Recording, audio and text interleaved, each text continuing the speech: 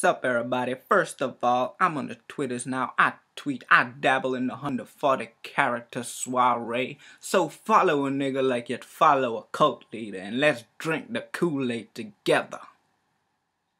That got real dark.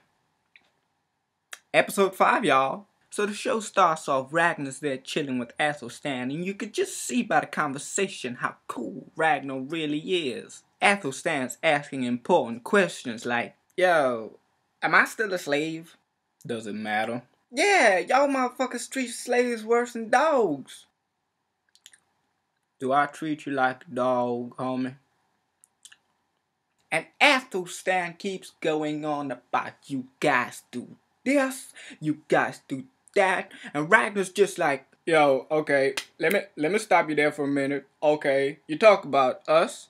You is us, nigga. Have you seen where you are? Finally, Ragnar snaps at the end of the conversation. He's like, yo, I'ma need you to shut the fuck up right now. I can't exactly remember the dialogue, but it was something like that. Then everything's nice and peaceful. I could have mistaken Ragnar's farm for the suburbs when suddenly... Tango down, y'all.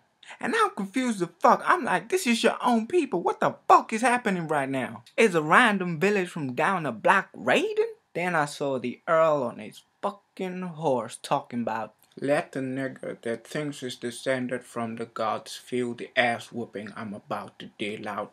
Finally, Team Earl make it to Ragnar's house. Inside, Lagertha trying to arm her family up. Athelstan looking at the Bible. I was like, Athelstan, put the Bible down and grab an axe, damn it. All this going on, I'm like, Ragnar, where the fuck are you? Finally, this nigga's spidey senses kick in. But as soon as those spidey senses started tickling, this nigga went north to 100 real quick. Nigga runs into town doing running bow shots. I'm like, that nigga's descending to Legolas. Dude finally makes it to his house with gammy lag and then POW! Arrow to the damn back. The thing that really disgruntled me about that whole arrow to the back was that little motherfucker that shot him. I hate him. He goes inside, tells his family to get in a secret passageway, and Bjorn just like, I wanna stay with you. Now he was patient with this little motherfucker, but just saying no, you can't stay. Me? Boy, if you lost your goddamn mind, I got a chunk out my leg missing and an arrow in the back, plus a nigga outside fitting to kill my ass, and you want... Get the fuck out of here. Then Ragnar the Beast walks outside, falls to his knees in front of the Earl. Now I ain't gonna out nobody, but the gangster I was watching it with had a tear in his eye. And maybe I was a little shook up too, dude praying to Odin his dad and shit. But you never count a nigga down. Dude makes a miraculous escape and his family make it to the boats. Now, in order not to look suspicious, they lie down in the boat. 'Cause a boat without a person floating on the water ain't suspicious at all. They chase Ragnar to an end of a cliff and I'm expecting some epic Viking dive. This nigga straight up fell into a belly flop. So Ragnar's family's in the boat looking at a motherfucker drowning. Athelstan's sitting there like, okay, so this shit's on me now. But Athelstan saved the motherfucker, so I guess they're even with the life savings. We finally get back to the Earl, and he's having a party, and he's invited this Santa Claus reject looking ass nigga. And the Earl's like, hello, this is my wife, this is my daughter, maybe you wanna sit next to my daughter, get to know better. He tried to slip it through the cracks, but his wife heard. Excuse me, why should he know her better? They're engaged to be married. Married, have you? It has been decided. And this bald, big old motherfucker just dwarfing this pretty young thing goes, we were apart. You know what, I can't do the voice. Dude goes, you bore me many boys. Code? There's gonna be some fucking.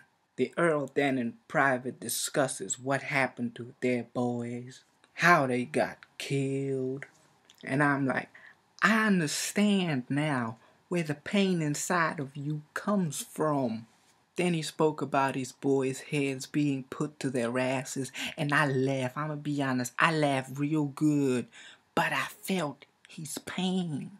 Then we cut to Floki and he's pimping his wife out. Y'all Vikings some freaky motherfuckers. Santa Claus then has his wedding. The Earl's wife then goes up to Rolo. And the eager nigga he is just goes up and kisses her. And she's like, no, I'm not, what? Dude's standing there looking dumb as shit. What? I was certain. What? No? Okay. And she's like, look, my husband fucking hates you. This dumbass nigga is just like, nah man, that dude loves me. He's been nothing but courteous since I came. But big fella didn't listen, got captured, and he got tortured. The news of his brother's torture finally reaches Ragnar. And dude had that freaky calmness to him, like when you break up with a crazy woman. You know the type of girl that's just like, oh, you breaking up with me? Okay. Ragnar starts wobbling towards the door with his gammy leg. Floki, I need a favor. Tell the Earl I want personal combat. If he does not accept, he's a bitch-made nigga. Thanks for watching, hope you enjoyed the video.